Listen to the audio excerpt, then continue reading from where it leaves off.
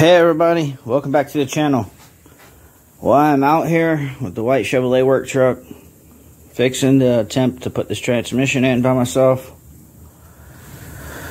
So, not looking forward to it, and at the same time I'm looking forward to it, if you understand what I'm saying.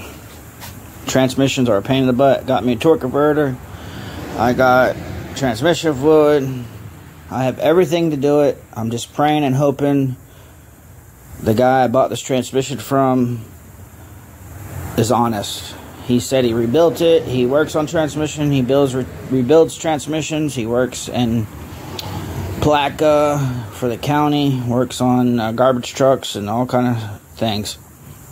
He says he met me at Advance Auto Parts in Placa. So, taking his word, he seemed like a nice guy. He was probably a little younger than me. Got all the tools down there, as you can see. I remember I've done this plenty of times on two-wheel drive trucks. Haven't really done it on four-wheel drive trucks. This will be my first time, but I think I can handle it. That's the transfer case I pressure washed the other day.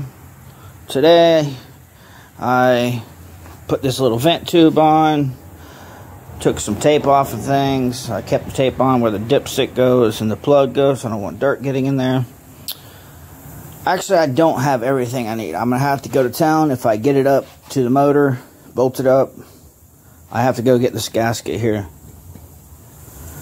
That's where the transfer case bolts to. So, I don't know how much filming I'm going to get done under here, because I'm going to try to get this knocked out. Alright, wish me luck. Leave in the comments what you think. You think I'm going to get it done? How many days it's going to take me? I say at least 2 to 3 days. Might surprise myself. But that's doing it like this. And by myself. This transmission is heavy. I took it out in 2 days. Not 2 full days. Probably a good 12 hours of working between the days. And it felt like a full day. But I'm going to get done. I'm going to stop jibber-jabbering here and start working on the Chevrolet. Putting this transmission in. I got the transmission in.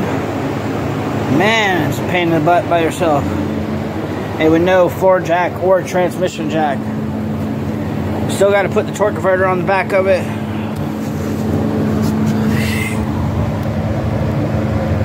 What's in there? Whew.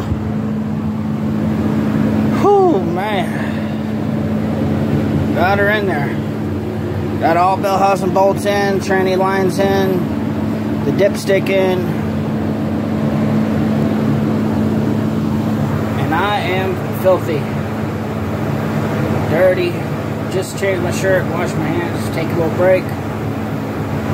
Leave in the comments what y'all think.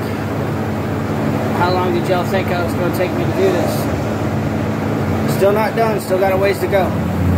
I got to run up to town, to Chiefland, to Napa, and get the gasket for the transfer case. Might come back and finish it this evening. If not, tomorrow.